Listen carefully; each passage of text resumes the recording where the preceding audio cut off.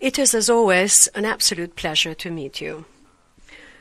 Not simply because this is what politeness dictates and diplomacy that I should say this, but because realistically speaking, we have really felt the European Commission under your leadership closer than ever before.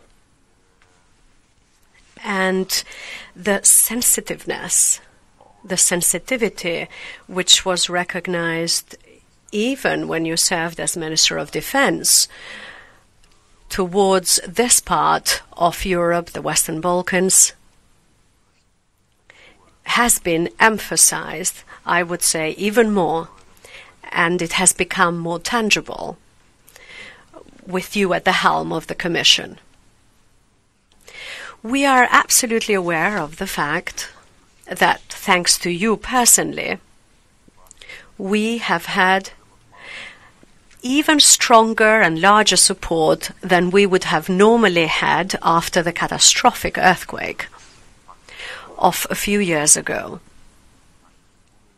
Just as we are fully aware of the fact that even now in this situation, which is so difficult for everyone, not just us, yet again, thanks to the approach of the Commission vis-à-vis the Western Balkans, and, of course, thanks to your personal approach, yet again, we are not alone. Therefore, I wish to thank the President wholeheartedly for this stop in Tirana. We have been together just now to see the works of the new railway, and at last, in this case, not because of bureaucracy or red tape in the Commission, but another type of bureaucracy of the EBRD instead, the project has commenced much, much later than we had envisaged. However, we find ourselves in the situation in which we can say that in the spring of 2024 we will have the railway access Tirana to Durrës and Tirana to Durrës-Rinas and Rinas-Durrës-Tirana. On the other hand, it goes without saying that today's meeting was of special value and significance because the President informed us about the whole situation, financial situation, in the conditions of a war in which bombs and wounds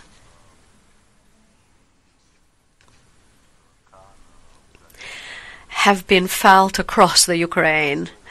However, the repercussions of these bombs and wounds are also felt across Europe, including us here in Albania, via the stratospheric prices of the energy market, and also by way of inflation, which has touched us all without excluding anyone, unfortunately. I informed the President of our approach, of our resoluteness, that we will continue to support in all ways, shape and form, families, households, the small businesses, so as not to touch the price of electricity. And what this means is this a considerable weight in the state budget.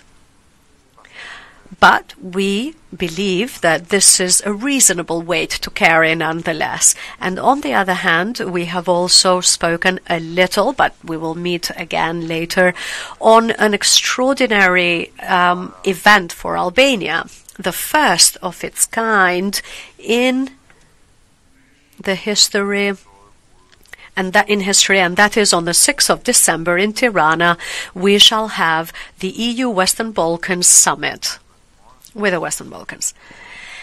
And of course that means that all of the EU leaders and leaders of the Western Balkans shall come to Tirana for this summit. So in other words, Tirana in the most impressive way, if truth be told, the stage of a European final in football, for actually not the final, but still it was at the first half of the year, and now it becomes the stage of a huge European political event of the highest level in the second half of this year. So therefore, I would say that in this aspect, we're talking about two events which just a few years ago nobody could have possibly conceived, let alone for us to live through all this. So I thanked the President.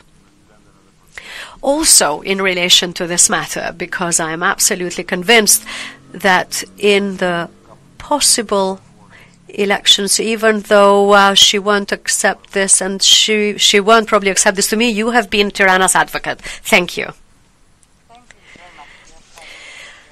Faleminderit, Zoti Kryeministër, I dashur Edi.